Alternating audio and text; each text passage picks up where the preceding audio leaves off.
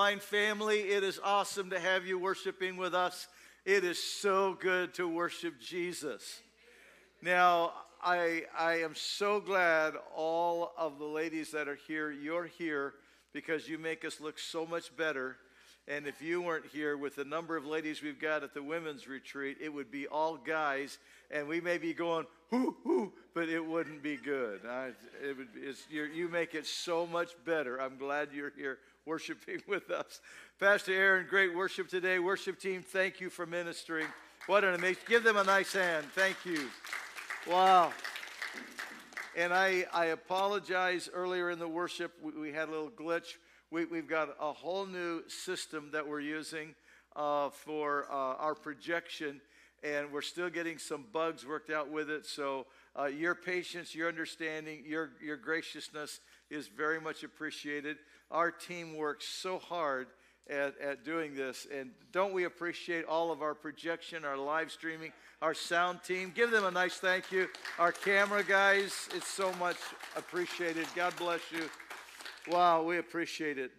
Father, I know you've got a word for us today. So I'm asking you to speak to us from your holy word. I ask in the mighty name of Jesus for the Holy Spirit to empower me to preach the word, to speak the word that is in your heart today, Father, in Jesus' holy name. May I hear an amen? Amen. Amen. Would you turn with me to the book of 2 Kings, chapter 6. We're going to begin reading at verse 8. And for those of you that maybe do not have your word with you, we're going to have it up on the screen.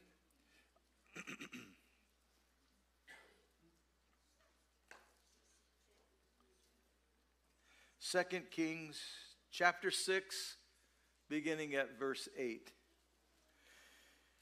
It reads like this. Now the king of Syria was making war against Israel, and he consulted with his servants, saying, my camp will be in such and such a place. And the man of God sent to the king of Israel, saying, beware that you do not pass this place, for the Syrians are coming down there. Then the king of Israel sent someone to the place of which the man of God had told him. Thus he warned him, and he was watchful there, not just once or twice. Therefore the heart of the king of Syria was greatly troubled by this thing. And he called his servants and said to them, will you not show me which of us is for the king of Israel? And one of his servants said, none, my lord, O king, but Elisha, the prophet who was in Israel, tells the king of Israel the words that you speak in your bedroom. So he said, go and see where he is, that I may send and get him. And it was told him, saying, surely he is in Dothan. Therefore he sent horses and chariots and a great army there, and they came by night and surrounded the city. And when the servant of the man of God rose early and went out, there was an army surrounding the city with horses and chariots. And he said to him, alas, my master, what shall we do? So he answered, do not fear, for those who are with us are more than those who are with them. And Elisha prayed and said, Lord, I pray, open his eyes that he may see. Then the Lord opened the eyes of the young man and saw, and behold, the mountain was full of horses and chariots of fire all around Elisha. So when the Assyrians came down to him, Elisha prayed for the Lord and said, strike these people, I pray, with blindness. And he struck them with blindness according to the word of Elisha. Now Elisha said to them, this is not the way, nor is this the city. Follow me, and I'll bring you to the man whom you seek. But he led them to Samaria. So it was, when he had come to Samaria, that Elisha said, Lord, open the eyes of these men that they may see. And the Lord opened their eyes, and they saw, and they were inside Samaria. God, just bless the ministry of your word today in Jesus' name. Thank you, Lord. Thank you, Lord. Thank you, Lord. Thank you for blessing the reading of your word. Robert Mitchum, starring as Commander Pug Henry in the television series The Winds of War, closes the movie watching as one of his sons, stationed on the Enterprise, leaves Pearl Harbor after the harbor had been bombed. The commander hates the thought of the United States entering another war and the massive loss of life that it's going to cost. He also realizes that the ideology and the satanic ambition of Adolf Hitler leaves no choice. The war which the United States had been drawn into was for the very survival and the liberty of the freedom for mankind. And in that war, only one thing mattered: victory. Amen. The total defeat of the enemy. Amen. The movie closes with the commander praying a prayer, and this is the prayer he prayed as that movie closes. Oh Lord, in a world so rich and lovely, why can your children find nothing better to do than to dig iron from the ground and to work it into vast, grotesque engines for blowing each other up? Is it because Abel's next door neighbor was Cain? Is it because of my enemies make deadly engines that I must do it better or die? Maybe the vicious circle ends this time. Maybe not. Maybe it will take Christ's second coming to end it. Maybe it will never end. But it is 1941, and I know this: until life is better, or the monster Hitler, the world cannot move another inch toward a more sane existence. There is nothing to do now but win the war.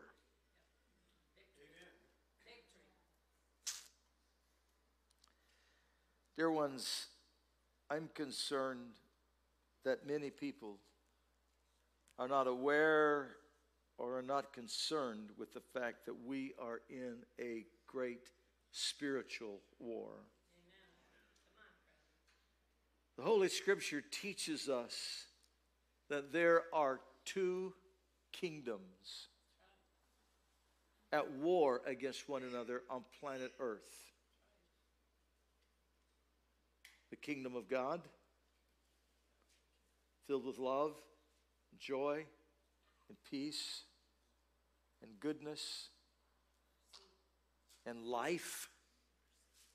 And the kingdom of darkness, filled with lies, deceptions, distortions, hate, violence, wickedness, every form of evil, and death. Two opposing kingdoms at war on planet Earth. The Apostle Paul talked about this, and he wrote to the church at Corinth in his second epistle. He said, "For though we walk in the flesh, we do not war according to the flesh. For the weapons of our warfare are not carnal, but mighty through God to the pulling down of strongholds, casting down vain imaginations and every proud thing that exalts itself against the true knowledge of God." War. War.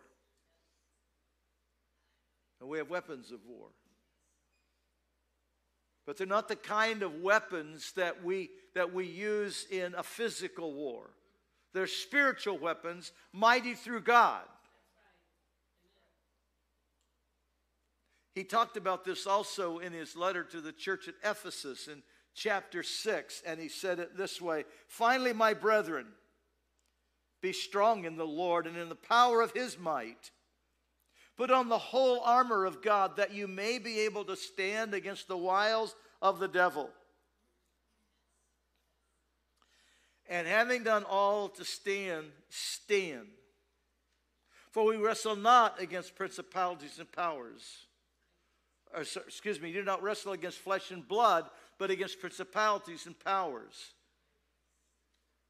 against the rulers of the darkness of this world. And I don't know, something must be wrong with the internet, because I don't have my notes. So I will just go ahead and lay this aside. And we're just going to trust Almighty God for the remainder of this message, right? So we're in a war. That war between light and darkness, between truth and error, between good and evil, between life and death, was never more exemplified than on January 22nd, 2019, when Governor Cuomo of the state of New York signed the Reproduction Health Act, which for the first time in the history of this nation made legal not normal abortion. We weren't content enough to have already murdered 60+ million babies in the womb. It now became legal to take the life of a baby up to the moment of birth. Murdering a human being legally.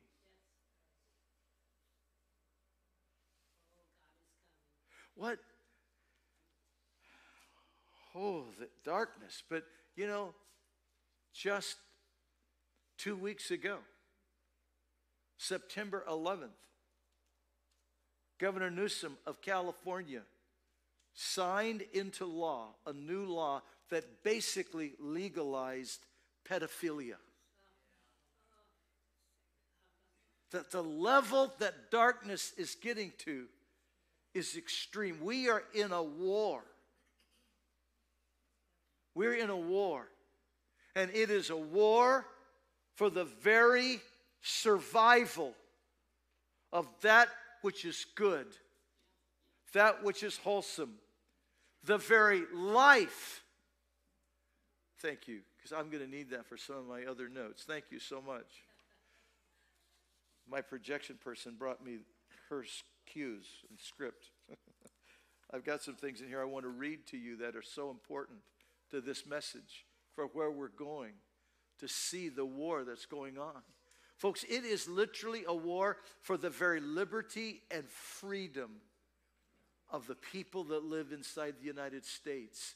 It's not just a cultural war. It is a cultural war, but it is so much greater than that, because what is happening is the powers of darkness is animating and empowering men and women that have very evil desires and designs that are right out of the pit of darkness and right out of the kingdom of darkness. It's not just a war of morality. It has taken a whole nother step forward. And it began when the World Health Organization declared a false pandemic. For the first time in the history of the world, the entire world came under the control of one declaration. And it was not just used to control them in regard to health issues. It was used to control the very life and flow of the human race. It was Satan's attempt to see how close we are to him raising up and empowering the man of sin, the son of perdition, and his globalistic government that will control all of mankind. And a man who will be, the scripture says, totally possessed, not just by a demon, but by Lucifer himself. And in that test run, make no mistake about it, it took the spiritual war to another level. Now it's not just a war of good and evil and a culture that is beginning to go deeper and deeper into darkness. It became a war between the church of the Lord Jesus Christ and its very existence in the United States. Make no mistake of it, it is a war. This declaration was designed to specifically shut down the church. You say, what are you saying? Folks, you can go to Walmart and you can park next to one another. You can go into Walmart and be up and down the aisles next to another. You can do the same way same thing at Safeway. You can do that at Bi-Mart. You can do that at Home Depot. Oh, I know we had to stand in lines to get in because they were limiting the number of people getting in. But has anybody besides me noticed shoulder to shoulder, both reaching for something up on the shelf? Yep. Nobody. I mean, but the church was not essential. And so the church had demands upon it that the rest of the community did not have upon it. Watch this. John MacArthur, who has been resisting that, and I'm sure that you've heard in some of the news about John MacArthur and Grace Community Church in L.A. and their struggle. I shared with you a couple of weeks ago some of the struggle that they've been facing with the city of L.A. and with the state of California. On September 13th, in his message, he listed the 16 mandates that were given to him by the city of L.A. Listen to these mandates, and I'm reading them word for word from his video. No indoor meetings at all. Pre-registration of persons who come on the church property. People only allowed on the property for scheduled events.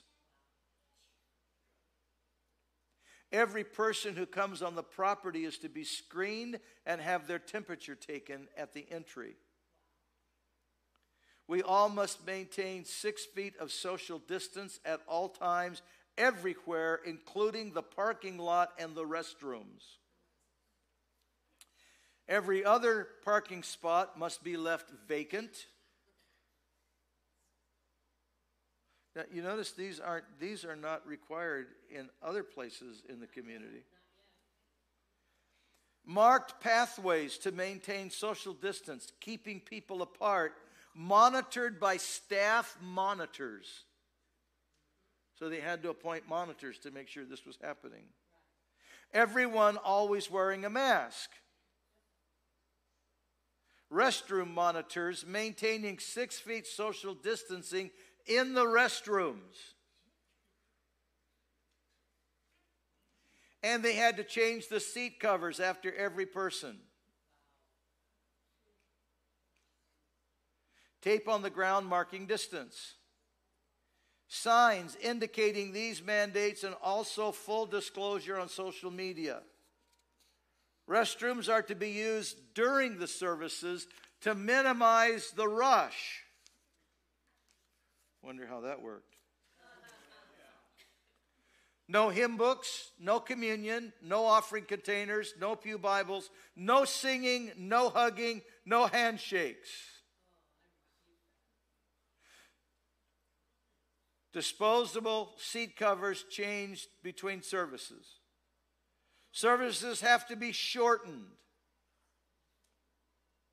Try to make that one work at Living Faith Church. Based upon separation That's pretty funny. Based upon separation, we can only meet in the tent with a maximum of 300 to 400 people. The last one. Anyone who comes in contact with someone outside their family for more than 15 minutes must self-quarantine for 2 weeks. Want to hear that last one again? Anyone who comes in contact with anyone outside their family for more than 15 minutes must self-quarantine for 2 weeks.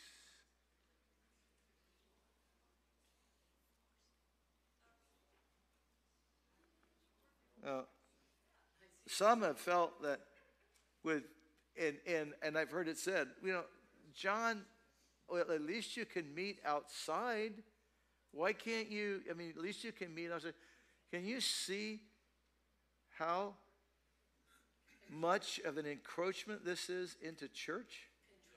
And how much now the state and the city is demanding control of the church? It's suppression. It's suppression. See, we've got to understand the enemy has stepped up his warfare. And he now is directly attacking to try and not just control the morals of the culture, but to remove the very influence of the church from the culture. And here's the reason, dear ones. The church is the living expression of the kingdom of God on planet Earth.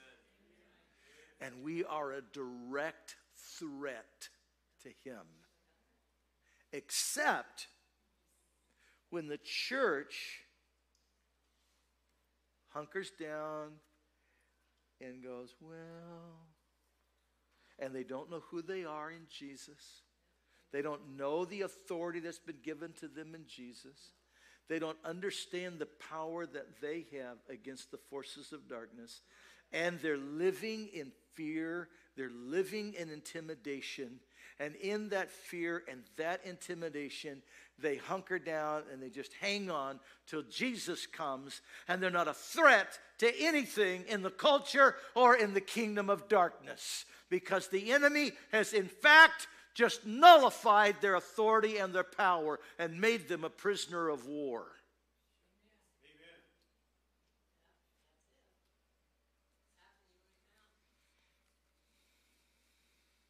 And Almighty God says, wait a minute.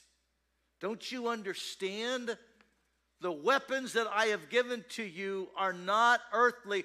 They are mighty through God to the pulling down of strongholds. Church, listen, we are in a war. And I don't particularly like war. I'm not a warmonger, but I'm going to tell you, I have said this. I said this at 9/11. I actually talked to a recruiter. I said, look, I know I'm older than dirt, but I'll go back into uniform. Do you need me? I think he kind of laughed at himself and thought, what are you doing, old man? But I'm telling you, now, I have not rescinded the vow that I made October 30th, 1967, when I made a vow that I would defend this nation and our Constitution, even with death if necessary. And I've not changed that, and no one rescinded it. But I want to tell you, I have made an even greater vow. I am in covenant with Almighty God. Jesus Christ is my Redeemer and my Savior. I am a member of the kingdom of Almighty God. And on my watch, I am not going to allow evil to continue and to perpetuate in our culture, not as long as I am breathing. I am going to fight against it, stand against it, war against it. I'm going to be a life-giving member of the kingdom of Almighty God.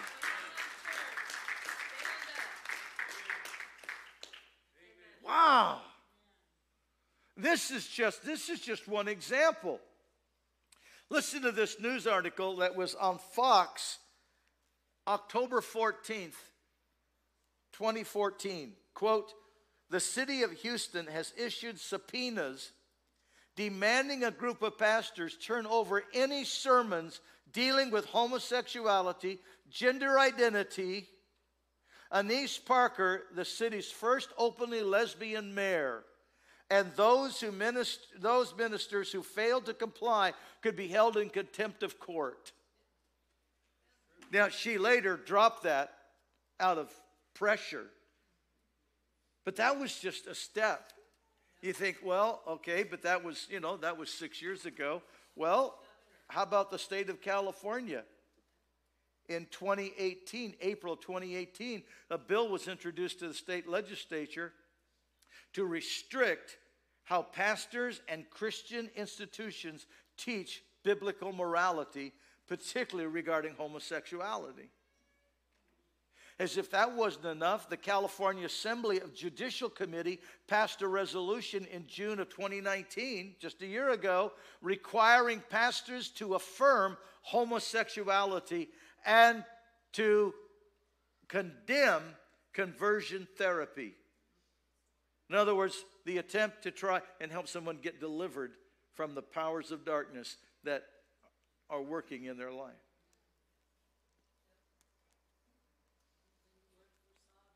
We're in a spiritual war.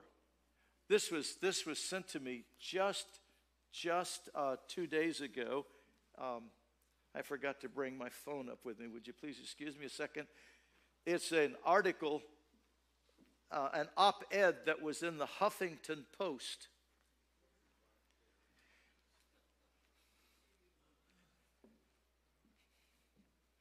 And I got to read this to you because I don't think you'd believe it if I didn't read it to you. Quote, by the way, the title of the editorial was Ginsburg's Death Pushed Me to Join the Satanic Temple. A 40-something attorney and mother who lives in a quiet neighborhood with a yard and a garage full of scooters and soccer balls has dedicated herself to the Satanic Temple in the wake of Justice Ruth Bader Ginsburg's death, believing that they are the best force in America to keep abortion rights alive.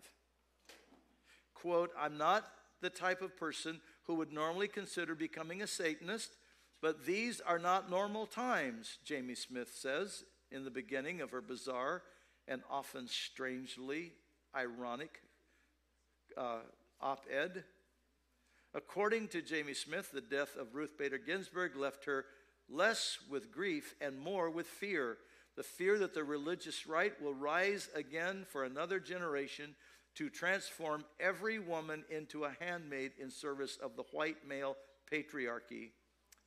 I fear that American citizens are inching closer to living in a theocracy or dictatorship, and that the checks meant to prevent this from happening are close to eroding beyond repair. When Justice Ginsburg died, I knew immediately that action was needed on a scale we've not seen before.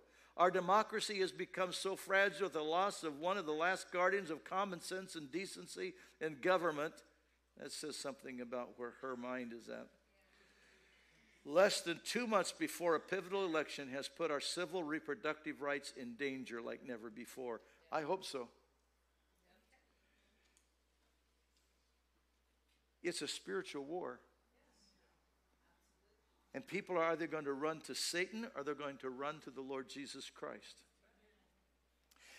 Now, I've been sharing with you about the civil war, the spiritual war that is going on across our culture. But I want to tell you the same kind of attack has increased on individual Christians. The amount of fear and intimidation that has gripped their heart. The spiritual attack that is going on in the lives of young people that are 45 and younger. The spiritual attack is immense. And what is greatly concerning to me is there are literally thousands of people that while the church hunkered down and was online only, as the churches are opening back up, they are not going back to church. They are sliding somewhere in between. and how easy it was to just do church in pajamas in your living room has caused a lukewarmness and a spiritual apathy that has crept in that is not being turned around. And that's a part of what makes what took place yesterday in our nation so very, very significant and important. I haven't heard the exact number, but when you look on those, when they panned across the crowd that covered the mall in Washington, D.C., it had to be somewhere between 100 and 150,000 believers gathered for one purpose. They weren't listening to preaching. They weren't there to just listen to worship.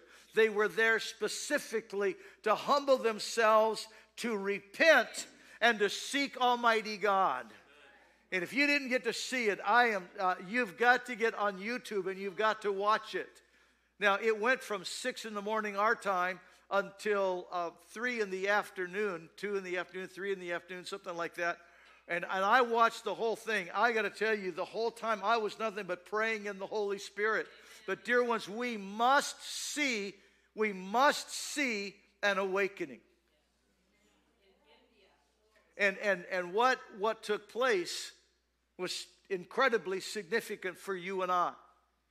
Now, this story I read to you out of 2 Kings illustrates for us what we need to be doing. Because what was happening here was the armies of Assyria, the king of Assyria, was going, I'm going to conquer the people of God. Yeah. And so he was making forays into the northern 10 tribes of Israel. But what Almighty God was doing was when it talked about the king of Syria, what he was talking about in his bedroom, the Hebrew word there was actually for a little room that was common for kings to have at that time, a separate little room that they would go into that little room and they would make their secret plans with just their closest confidence. They would make their plans and then come out and execute those plans. And what it's talking about is when the king would go in to his little chamber and he would make his secret plans, Holy Spirit would then tell the prophet Elisha what was going on. And Elisha would then send a messenger to the king of Israel and say, don't go here because the king of Assyria is going to be there. And they were avoiding the attacks and literally thwarting the attacks of the kings of Assyria. Now, the first thing God wants you and I to understand is we have been so vulnerable in this nation to the powers of darkness because the church has been busy with entertainment and been busy with just fitting into the culture instead of seeking Almighty God to have Holy Spirit power so that the gifts of the Holy Spirit were at work so that Holy Spirit could reveal to the church the plans and strategies of the enemy so the church could rise up and thwart the powers of darkness. Amen. We hunkered down. How else can you explain in the 1960s prayer and Bible reading being taken out of the schools? Where was the church? I know where I was still a sinner. I hadn't come to Jesus yet.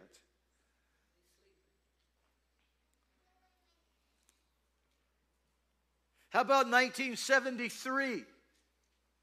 I will never forget in 1973 when, as just a young man, I was in my early 20s, mid-20s, planting a church actually in Bramley, Ontario, and the hospital near us, Brampton General Hospital, asked me to sit on a committee because they were going to make the decision, would they or would they not permit abortions in that hospital? And I was the only pastor sitting on that committee. Had medical doctors, had some lawyers, had some other community leaders. And here I was, lone pastor. The discussion went on and looked at me and said, what is your denomination saying? And I had to swallow hard and let them know. And at that point, our denomination had not made a statement yet. Roe v. Wade had been passed. But our movement had not yet made, and we weren't alone. So I'm not like just picking on the Church of God. Because the overwhelming majority of churches in the nation had not yet made any kind of a statement. The church was silent. Silent. Silent. How sad that we're silent. Dear ones, the time must stop. We must rise up. Boy, it is so quiet in this room right now. We're not getting any amens. Online family, I'm sure you're just as quiet. Because I know this is a very, very pointed. I told the prayer team, I've got one of the most important messages I've brought in a long time to the family to get us ready for where we're going. Over the next many weeks, clear up through Christmas time, we're going to be talking about this we believe. At Christmas time, we're going to talk about what do we believe about the Lord Jesus Christ. Who is He? Who is He? Between now and then, we've got to talk about what do we believe in this culture of darkness when distortion is going throughout the land. We're distorting our history. We're distorting world history. We're distorting human sexuality. We're distorting what is right, what is wrong. We're beginning to call evil good. We're calling good evil. We're seeing all of this distortion. It is time. There has to be some people that rise up, that know truth, that know the body of truth, and will stand for the truth and will live by the truth. Amen? But in the meantime, we are going to be challenged at the core of our own heart. There are some of you in this room, you have been struggling and battling with spiritual attack. You have been struggling with your own thoughts. What will I and will I not allow into my life? How much alcohol will I allow? How much marijuana will I allow? How much porno will I allow in my life? Am I just going to allow the pop culture soft porno? And so the gals, they're not totally naked. They're just wearing see-through stuff. How much porno am I going to allow? How much am I going to allow the enemy to beat up my family? Am I going to allow anger and frustration to continually cause our home to be a yelling place? Am I going to allow the enemy to continue to torment me with my past so I'm living under condemnation? Am I going to continue to be a Christian that is hunkered down in fear and intimidation, and I'm constantly struggling with fear, I'm constantly struggling with depression, I'm constantly struggling with anxiety, I'm constantly struggling with condemnation? Am I going to allow the bitterness that I have lived with all these years, over divorce, over having been rejected, over not being loved as a child, am I going to allow that bitterness to continue on year after year after year? Or is it time for me to stand up as a child of God and say, I am redeemed, I am a new believer, not just a new believer, I'm a whole new creation in Jesus Christ, and I am going to rise up and I am going to live in the victory with which Christ has made me free.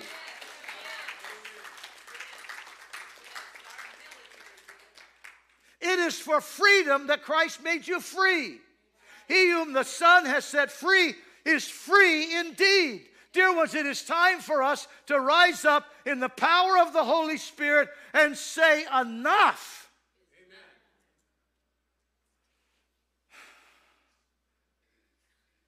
I apologize, I've been yelling at you for the last 5 minutes.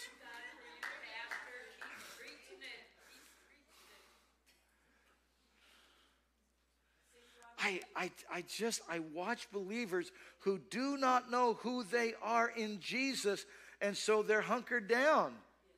But I got to tell you what concerns me equally as much, and that is the number of Christians that are living with a Laodicean spirit. They still believe in Jesus. They still have their salvation. They're going to heaven, but they are so cold in their walk in the Holy Spirit, and they are completely content to go week after week with coming to church when it's convenient. When it's convenient. I'm going to tell you something. What are you going to do if we keep going this way and the government now says no church whatsoever? What are you going to do? I mean, I tell you, I've had some daggers thrown at me through the eyes of some folks because we meet. How come we're not hunkered down? How come you're gathering? How come you're not putting a limit? Folks, I'm going to tell you something. The reason is because I am not going to let the kingdom of darkness dictate to Living Faith Church how we do church.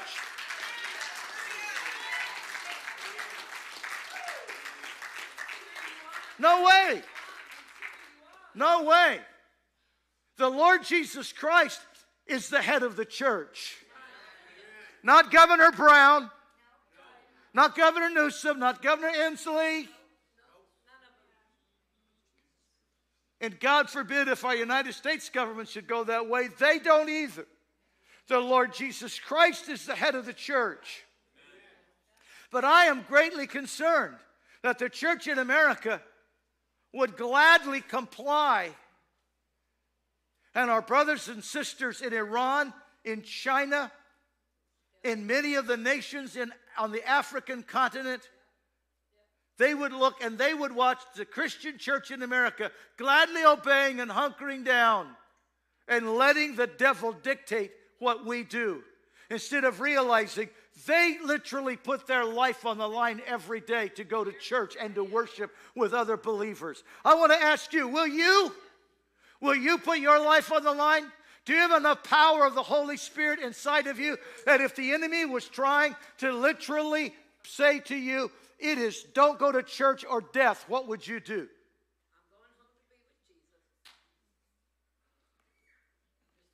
So we're facing that right now. And in your own heart, in your own life, you have to ask yourself, how much of the power of darkness am I going to allow to control my life? It's all about that right there.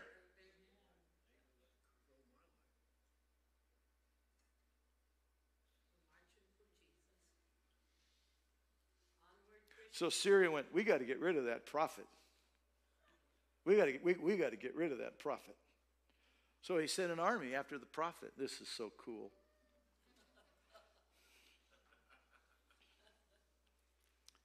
Satan trying to destroy a prophet of God. That's a joke right there.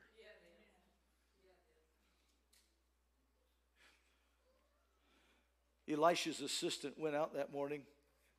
We're not told what he was going out for, but he went out that morning, and suddenly he saw the army of Assyria completely surrounding the city where they lived. Actually, it was more like a village. And he came running back into Elisha and says, we're completely surrounded by the enemy. What are we going to do now? Completely unruffled. Elisha said, wait a minute. You're looking with natural eyes. Go back out and look with your spiritual eyes. He prayed for his spiritual eyes to be open. He went back out and he looked and he saw that the army of Syria was surrounded by an army of angels with chariots of fire.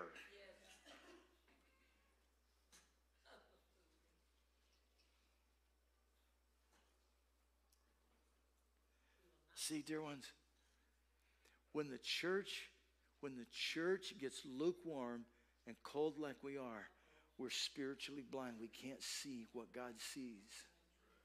We can't hear what God is saying because our eyes are blinded spiritually and our spiritual ears are not hearing well. And Almighty God wants us to be on fire with the Holy Spirit so we can see with the spiritual eye and we can hear with the spiritual ear. I want to tell you something. I believe with all my heart, and I've been praying for this. You've been praying for this. We've been crying out for it. And I'm going to tell you what happened on the mall yesterday. We are seeing a synergy, a Holy Spirit synergy being birthed in this nation right now. And all we got to do is just step into what Holy Spirit is doing. And I'm telling you, we do not live in fear. We don't fear C-19. We don't fear our governor. We don't fear this other stuff that is going on. But what we fear is we fear Almighty God. And when we walk in the fear of Almighty God, we get to see things that no one else gets to see. It's there. It's there. See, it's there. I don't know who this guy is. I don't know hardly anything about him. But this guy that's going to all the cities that have been having these riots and stuff, and he's been leading these worship and praise gatherings, and thousands have been gathering. There's been baptisms and stuff going on. I mean, God has just been moving. I'm watching that happen. And then I watched what happened yesterday on the mall in Washington, D.C., and with Franklin Graham leading the prayer march. And I'm just going, Almighty God, you're doing it again.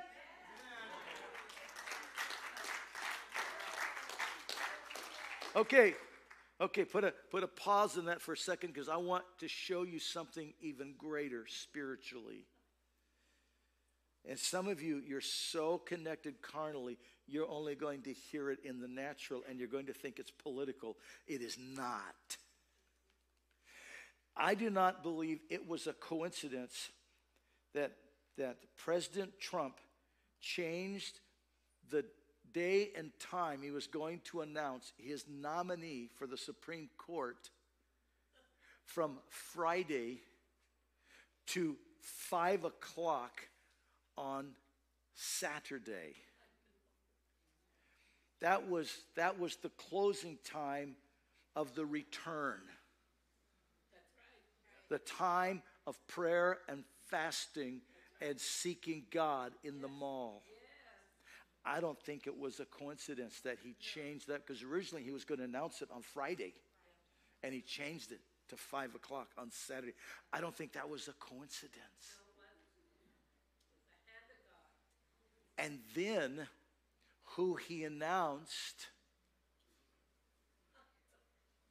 Justice Barrett. Do you know about her? Now already they've started, the media is already starting to tell lies. I was researching for her. It took me 5 pages on Google to get past all of the negativity, to get to an accurate historical record of her.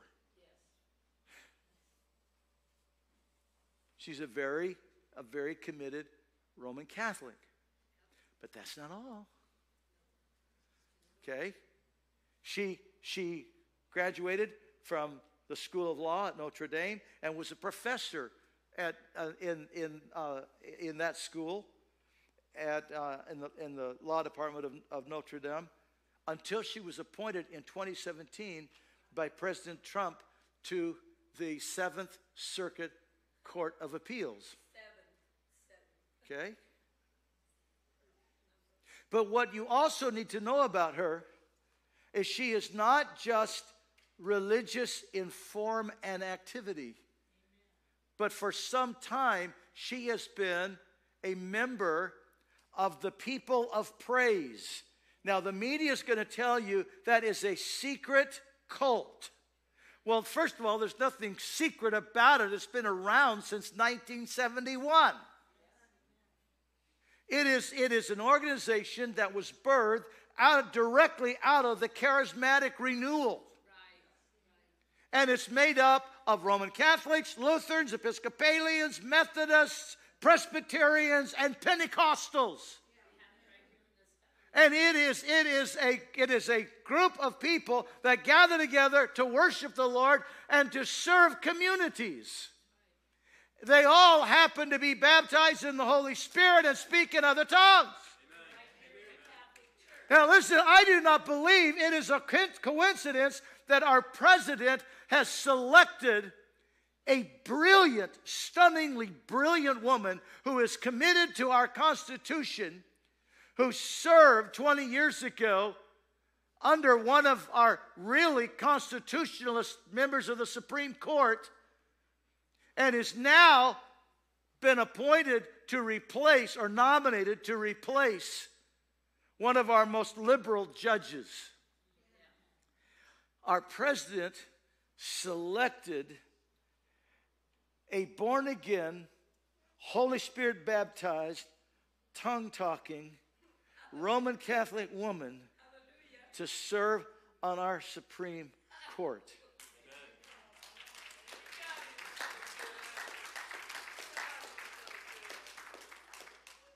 You don't think that's not a spiritual thing? I think that is a deeply spiritual thing. But it's going to be a spiritual war to get her there. You better go to prayer. You better go to prayer. Listen to me, folks. Listen. It is time for God's people to stop looking at themselves as either being an elephant or a donkey, or a green party or a purple party. It is time for the church of Almighty God to say we are in a cultural war between good and evil. And it's going to decide whether I am going to side with those who call evil good and good evil, or whether I am going to side with those who say evil is still evil, good is still good. And we're going to support the church. One side that says we got to shut the church down, it's non-essential. The other side says no, the church is essential. We got to support the church. It is that black and white. It is a spiritual war after your soul. Will you live in the liberty and freedom with which Jesus Christ has set you free? And it is time for the men and women of God to stop themselves and become very intentional of looking at their own life and saying, if I walk in the light as He is in the light, I have fellowship one with another, and the blood of Jesus Christ cleanses me from all sin. But how much I walk in the light is in direct ratio to how much of the kingdom of darkness I allow into my life. Whether I am talking a spirit of fear, whether I am talking a spirit of depression, whether I'm talking a spirit of bitterness, whether I am talking about just constantly walking in intimidation and fear of man, or whether I'm talking about a stronghold of pornography, a stronghold of alcohol, a stronghold of narcotics, a stronghold of other kinds from the power of darkness. How much darkness am I allowing in my life? Because as a child of God, I've got to walk in the light as He is in the light, because then I live free.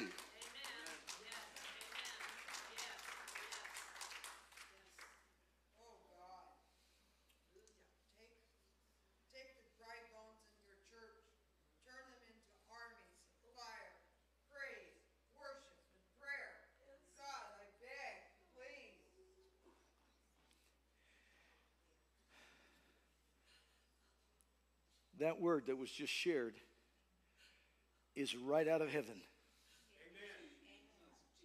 Because the third thing is, it is time to rise up and go to war. Amen. And we got to win that war in our own heart first. What I was just talking about. And then we got to be an army that goes out and brings the love of Jesus Christ everywhere we go. Amen. Would you stand with me, please?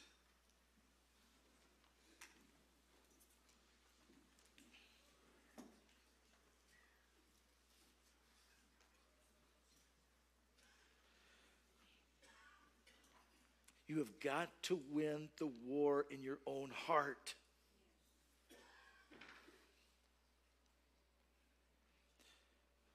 The life-giving church The life-giving church is a church that has won the war in their own heart against the power of darkness. That doesn't mean you're not going to be attacked more. Of course you are. The enemy doesn't give up easy, and the enemy doesn't quit.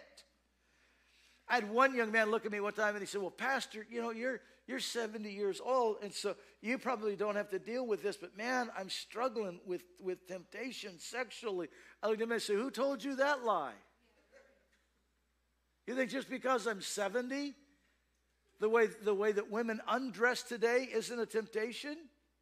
I battle it. I just have won the battle with my eyes, and I keep them under control.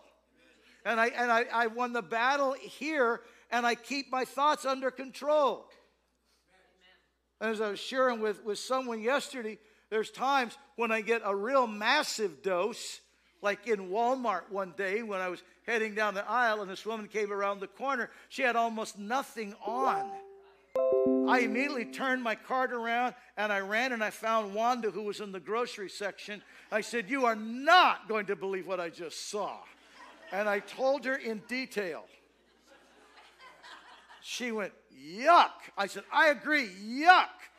But I immediately got that stuff out of my brain so I could live in victory.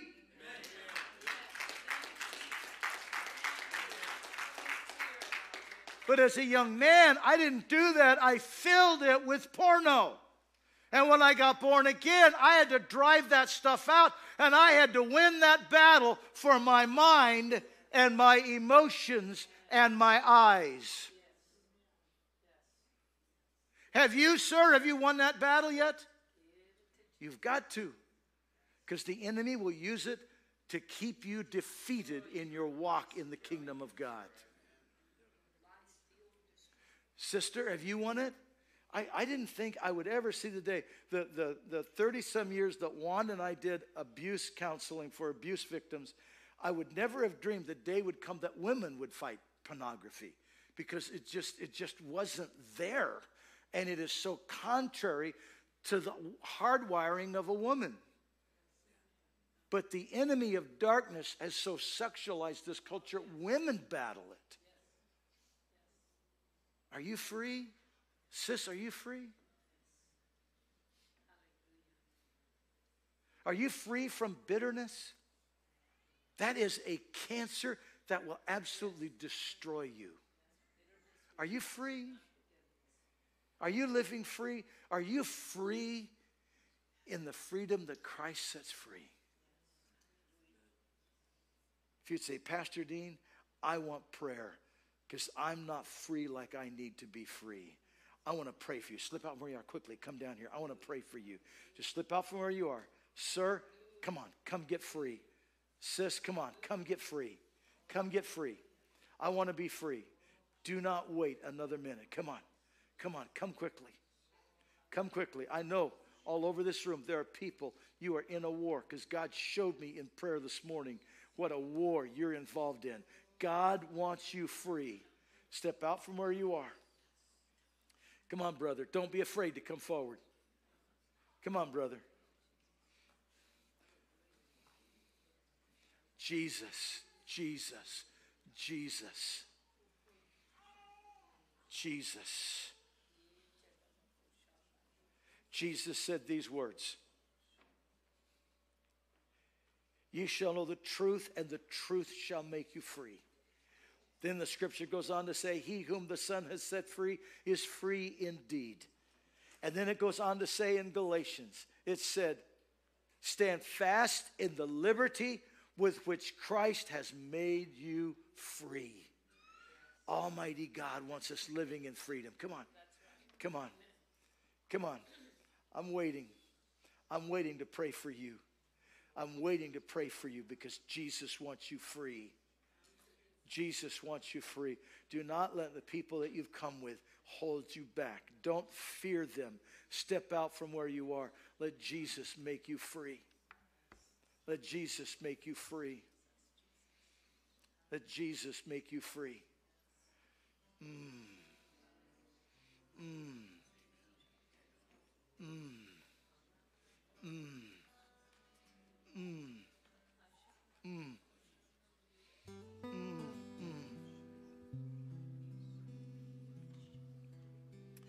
There is someone here and you have been living with physical pain tormenting you.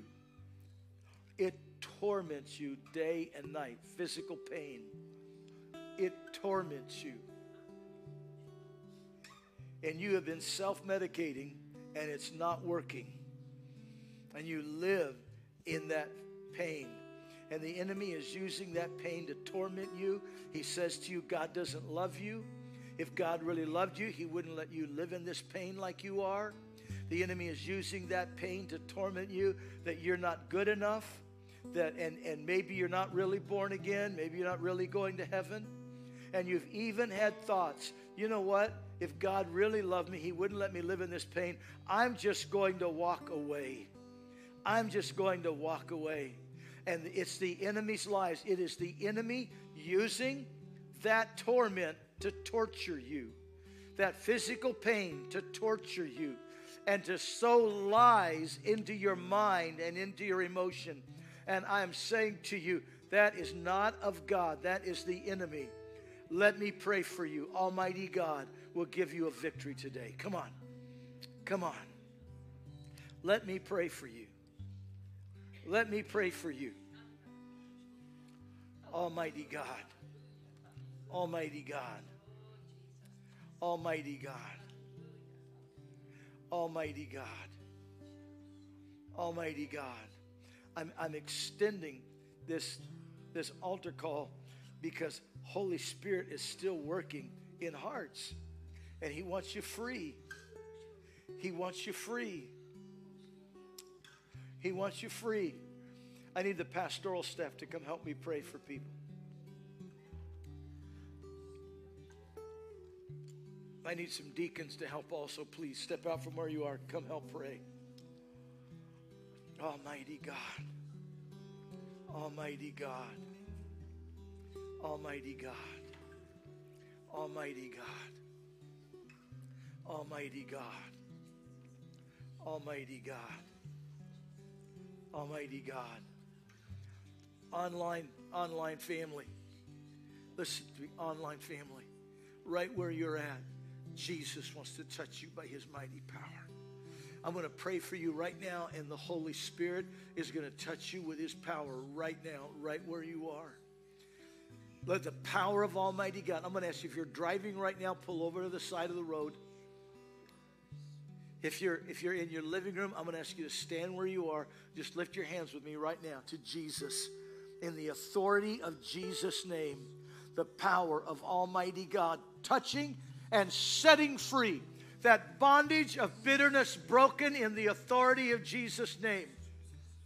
In Jesus' name, the hate to be washed out of the heart right now in the name of Jesus.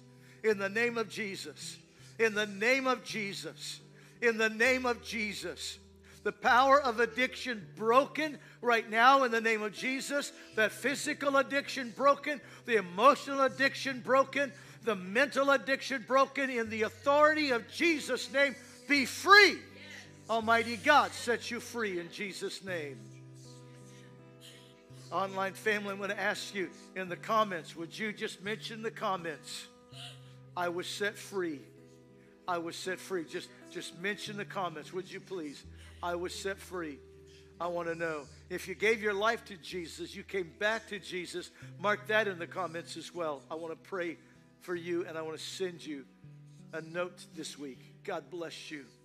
God bless you. Those that are in the altar here, all the Holy Spirit, the power of the Holy Spirit is ministering in a mighty way right now.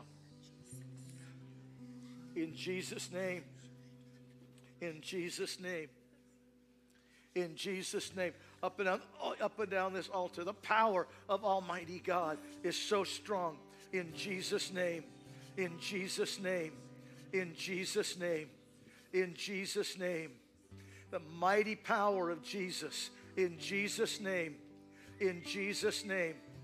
In Jesus' name. In Jesus' name. Hallelujah. Hallelujah.